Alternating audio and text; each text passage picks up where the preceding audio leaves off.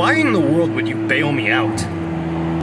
It just seemed like the right thing to do. How in any world or mindset is that the right thing to do? I'm a murderer.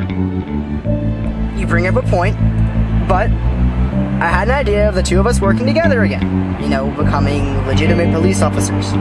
Felt like that's kind of like what we're meant to do. How are we police officers anymore? One of us is thought to be dead and the other in jail. How do we have any jurisdiction in this town whatsoever? That may be true now, but maybe if we do some real good, we might just get on someone's radar. Okay, fair point.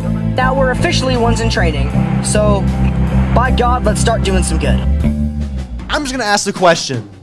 Do you guys even know how to be police officers? We help define people of Cityville, town, state. Okay, so do you have any plans, Einstein? It's called the Prancing Bull Kick. The what?